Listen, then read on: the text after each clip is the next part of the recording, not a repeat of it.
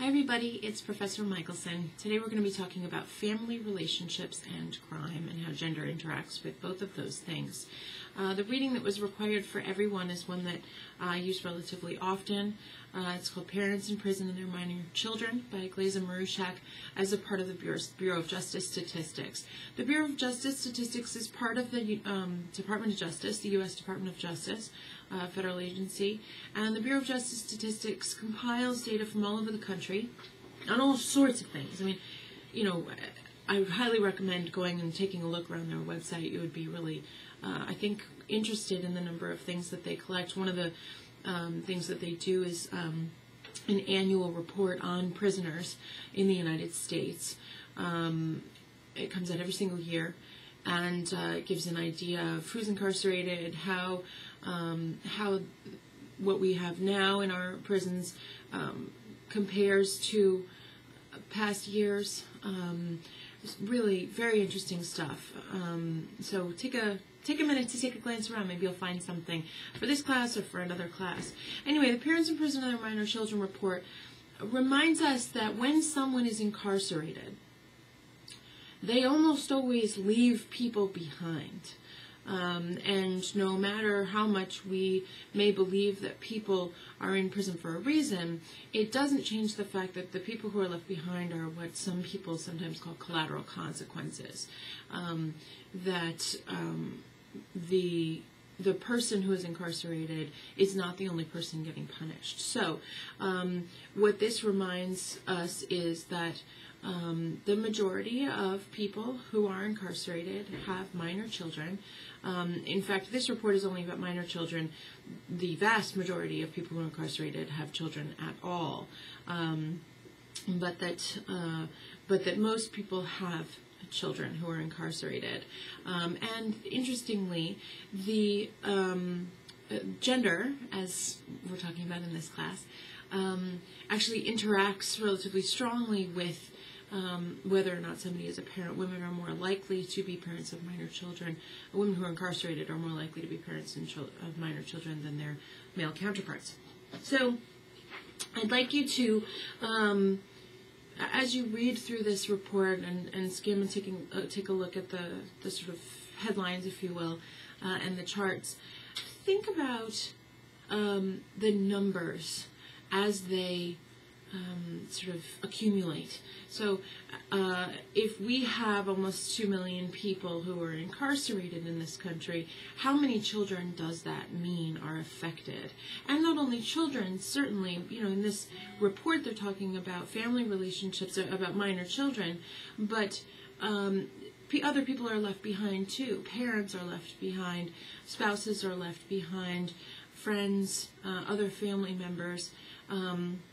Now, this is not to say, certainly, that people aren't incarcerated for a reason, but nonetheless, we must consider what are often referred to as the collateral consequences of incarceration and how those things are often gendered, where women are often the primary caretakers of children before they are incarcerated.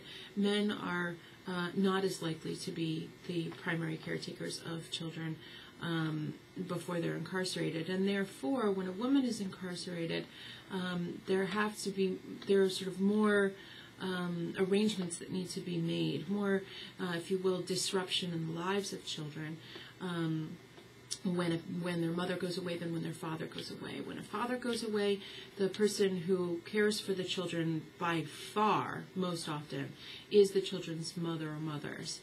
When a woman goes away, the most likely caretakers of children are, on the other hand, female family members of hers, grandmothers, aunts, older sisters of the children, and much, much less likely to be the fathers. So I'd like you to think about why in the world gender would interact in that type of way. What makes it so that gender would make any difference at all? I would imagine that people might say, oh yeah, well that's obvious. But stop and take a step back and think about why you might think that's obvious, why gender would have something to do with that, and therefore what are the implications for when women get incarcerated, when mothers, if you will, get incarcerated versus when fathers get incarcerated. So all of you read that report. And then the rest of your readings were a whole different set. I tried to put together a set of readings that would not just refer to children, but also to romantic relationships, and other, if you will, sort of other family relationships. There's not a lot out there about other family relationships, but certainly there's a growing number of grandparents out there that are caring for children when their own children are incarcerated. And I'd like you to think about how not only how gender might play into that, but also age. There's a Committee for Grandparents' Rights that I know about in New York State, out of Albany, that certainly isn't just paying attention to grandparents of incarcerated, grandparents whose children are incarcerated and therefore they're caring for their grandchildren, but all sorts of different concerns of grandparents. But one of their one of the things that they focus on is when a grandparent has to care for grandchildren when a child is incarcerated. So I'd like you to think about what the implications of that would be monetarily, physically, in terms of a home. We think when we see grandparents on TV, they're retired in Florida, sitting on a beach chair, reading a book. I don't know. But that's not the reality for many grandparents around this country. Moving on from the parents in prison and their minor children, the Glazer-Marshak report, I'd like you to think about this concept of collateral consequences. Certainly it brings to mind the images of war, and that's there are some ways that works and some ways that it doesn't. But as we think about women and men who are incarcerated, we must think about the people who are left behind, because the incarceration has an effect not only on the person who's inside, but also their relationships with the people on the outside. So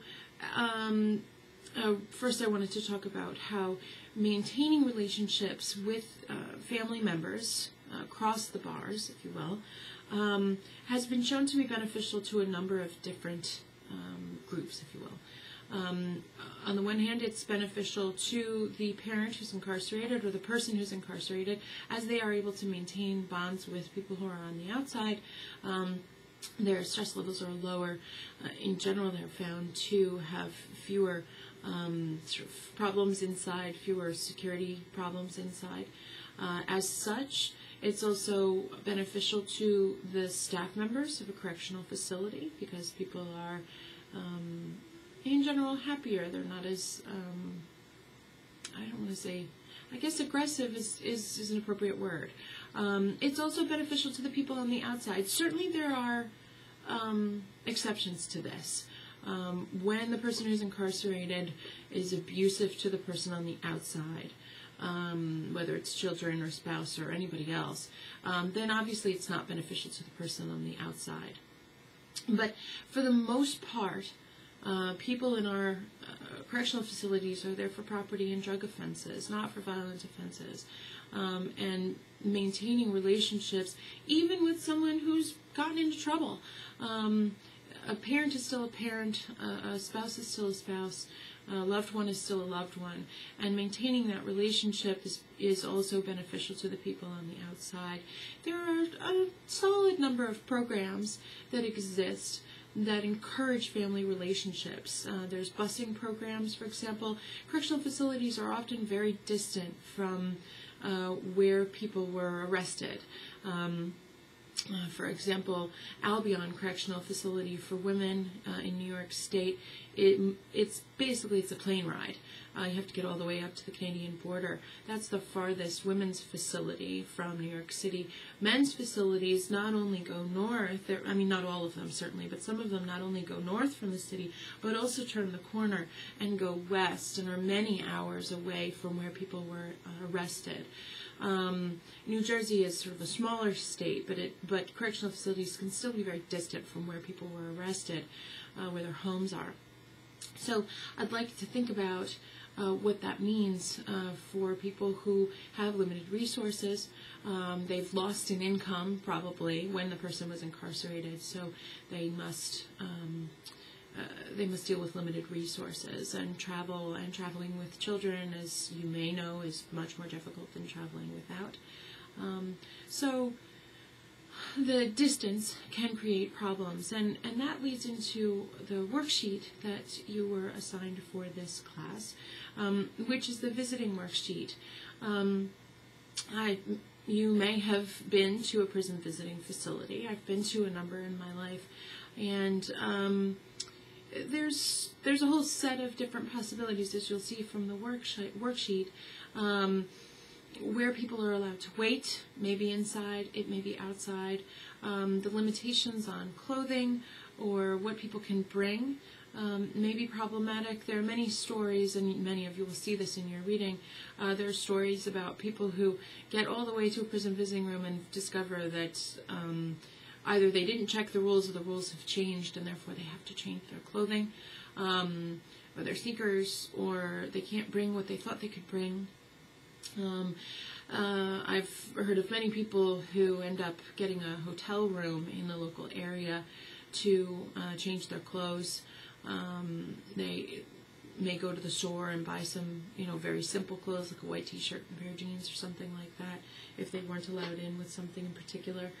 Certainly rules change often for security reasons, gang colors, for example. And there are rules often up on the internet.